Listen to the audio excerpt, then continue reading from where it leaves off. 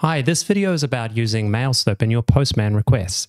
MailSlurp is an API that lets you create and control email and SMS anywhere, including in your Postman tests. To find the MailSlurp Postman collections, go to docs.mailslurp.com and click on Postman. Then click on Open Postman, and you'll find the MailSlurp Postman collections. So if we look under the public collections, we can find a number of endpoints. The most important is the MailSlurp API. So this collection contains all the MailSlurp API endpoints, and we can see them listed here on the left-hand side. You can find the documentation on all our API endpoints at docs.mailslurp.com/API. Now, in order to make a request to MailSlurp, we first need to fork one of these collections. So if we click here, View More Actions, and then click Create a Fork, we can check out this collection into our own workspace. So I'm going to call this MailSlurp API Examples. Okay, now that we have forked the MailSlurp API, we can use it to send and receive email. The first step is to set up authorization using our MailSlurp API key. If we click the Authorization tab here, we can see that the XAPI key header is expecting an API key variable. Now, in order to set that, we just need to log into our MailSlurp account and fetch the API key from the dashboard. If we go to app.mailslurp.com and log in, we can find our API key at the top here. I'm going to click Copy now. And then back in my collection, I can paste in the API key and save the collection. Okay, so now let's demonstrate using the API. So I'm going to create a new email address using Postman. And if I open up the inboxes path here and click with defaults, I find a request called create an inbox with default options. So it's posting to the base URL, our api.mailslurp.com/inboxes with defaults. So let's click send. And we can see here a 201 response status. And in the JSON body, we see our email address.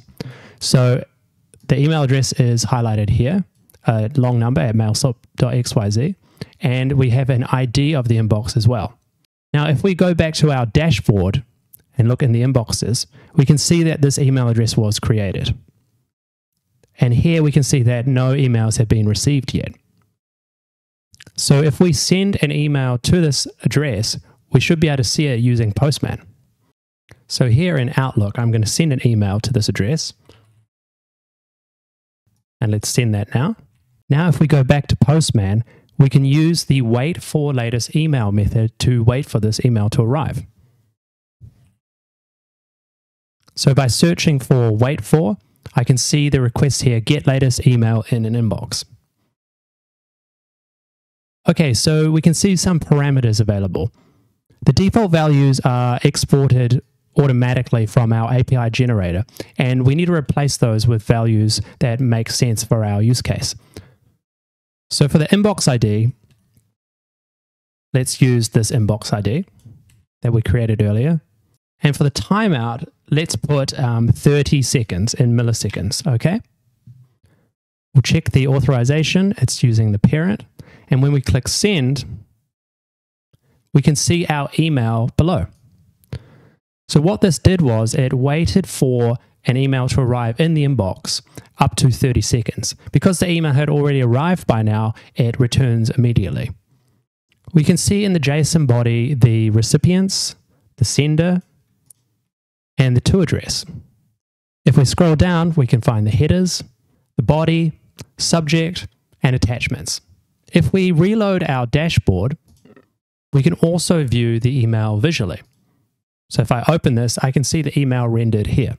I can also perform additional checks like spam rating and HTML validation. Okay, now what if I want to use this request as part of a test or a collection that I run? Okay, so in this case, I might want to store the email ID that was returned so I can look up information about this email in later steps. So here in the JSON body, I see ID and a value.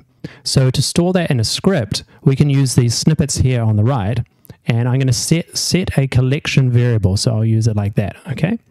And we will say the email ID, and we will put here JSON data dot ID. So now we need to define that JSON data as well.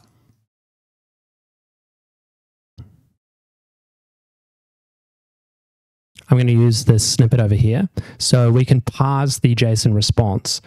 Expect, we can remove that. And then we can set the variable. We'll give this little test a name. Okay, let's run that and see if it works. Great, and we can see the test results have passed. So in the next request, we might want to delete that email. So if I search for delete, I can see a delete an email method here. And if we use the email ID as a variable there, that means if we connect these requests together, we can run them as a step.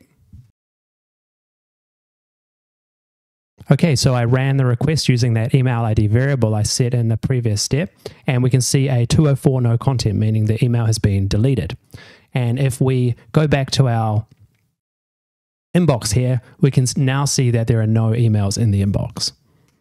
The MailSlurp workspace on Postman also provides some example collections. For example, basic email functions or testing email verification codes. If we look into these, they're actually runnable collections that pass variables between each step. So they demonstrate how you can use MailSlurp in your tests to create email addresses, receive emails, extract out content, and use them in subsequent tests. Let's take a look at this test email verification codes example. So what this does is it tests a demo app, the Strawberry app, that allows us to create accounts with emails and passwords. If I demonstrate now the functionality, the app accepts a user sign up and then asks us to confirm using a confirmation code. If we go back to our account, we can see here the confirmation code has been received. But how do we extract that value in our Postman tests so that we can test this application's underlying API endpoints? Well, that's exactly what this collection does. Okay, so let's fork this collection and take a closer look at a real-life example of end-to-end authentication testing using MailSlurp. So I'll click fork now, and I'm going to give this a name, E2E tests. Now in my forked collection, let's take a deeper look. So in authorization, we can see an API key is being set. So this will be my MailSlurp API key value. So back on my dashboard homepage, I'm going to copy that value and I'm going to set that value there and save it.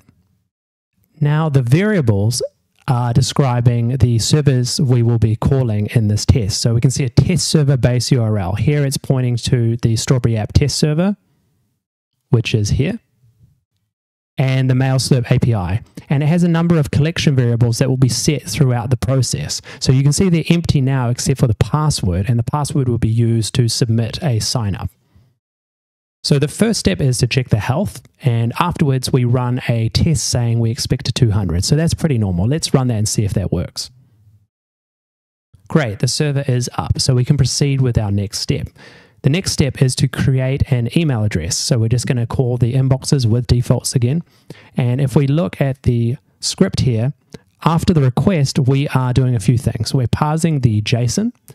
We're making an assertion about the response keys, and we are storing the ID and the email address of the inbox so we can use it in a subsequent step during the sign-up process. Here we are calling the API at MailSlurp, and let's send it now. Okay, and we can see the test is passing, a new email address has been created, and the body contains those values that will be stored in variables. Now, if we look at the next step, we're actually calling our server sign-up form. So back here in the account, this sign-up form, if we have a look at the source, it's actually posting a form to sign up. So we can do the same thing from Postman to test this application in Postman.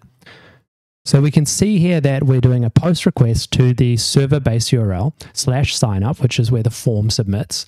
And we're passing these variables, email address and password, which will fill the form. And here we're using the dynamically set collection variables to assign values to here. So remember, they were set in the previous step and the password was defined in our collection variables. So if we run this now, we can see the server responded with a message saying a confirmation code was sent to this address. Please extract it and post it to the confirm endpoint. Great, okay. And what are we doing in the scripts? In the scripts, we just expect a response 200 status. Because it didn't return any meaningful information that we can store, what we need to do next is actually receive that email from the inbox, and then we're going to extract the code somehow. So what we're doing is we're calling the MailSlurp base URL /wait for latest email. We're passing an inbox ID, and we're using the variable, and then a timeout. And we're going to wait, looks like 6 seconds there for an email to arrive. We might want to make that a little bit longer. I'll make it 60. And we're saying unread only true. So we want to wait for the first unread email, and we're going to wait up to 60 seconds for it to arrive. And if it doesn't arrive within that time, we'll assume something went wrong. And in our scripts, after the response, we're going to assign those values that we had returned about the email to a variable. So let's send that and see if it works. Great. Okay, so we can see in our response body, here is an email, full email, with somewhere in here will be the content saying, please confirm your email, your code is this value. Great. Okay, so we're almost there. Now we just want to store this value in a variable so we can submit it to the confirm endpoint. Now, we could possibly do that in these scripts here, but what we're going to do instead is we're just going to assign the email ID to a variable. And in the next step, we're going to use MailSlurp itself, its built-in code extraction tools to get that code. So the next step is we're calling this content match endpoint.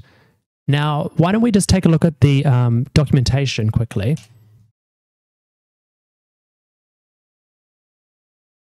And if we search here for content match, we can see the request we're going to make. Okay, so this request takes in a regex pattern and returns match results based on the email body. Okay, so we need to pass in an ID, and for the body, JSON, request body, we want to pass in a pattern. So it's a Java style regex pattern, and it gives us some examples there about how that works. Okay, so we can see in the body of this request, we're passing this pattern, your confirmation code is, and then this regex capture group. And in the next step, we are going to be using the response data and the matches and then storing that as a code that we can submit to our test application later. So let's send that request. Great. All right. Look at the response here. So we passed the email ID to email ID content match, and we passed a body with a pattern here, and it's returned the pattern and the matches. So it's conventional for the first match to be your whole match, and the second match to be the groups. So this is the first group. So that's at index 1. So we can see here that we're storing that value as code to index 1. Great. So now we can actually submit this code to the demo application. Remember this confirm screen, it requires the code that was sent to us and our email address to confirm the account before we can log in. So in the params for this endpoint, we can see the email address is using the email address variable, and the code is using the code variable that was also set in our extract step. And then afterwards, we can see we're just confirming it's a 200 response. Let's click send. And we can see the user is confirmed. The last step is to log in again, and we should get a success message. So I'll send that as well. And we see login successful. So what we have now done is we have tested in Postman the full end-to-end authentication flow in a real application using MailSlurp disposable email accounts. This is a really great feature for all the QA testers out there because it means you can deeply test a real application using real email addresses. So you know that these processes are fundamentally working. Okay, so let's run that whole thing again and see how it goes. So if we go to the run collection area and we ensure all our tests are set, we can persist the responses, and then let's run that. And we can see all the tests are passing. So it's calling the server, it's creating an email address with MailSlip, signing up for an email, receiving the code, extracting the code, submitting it, and logging in. So I hope that helps to explain MailSlip and the Postman collections. For more help, see our videos on YouTube or go to docs.mailslip.com. Thanks.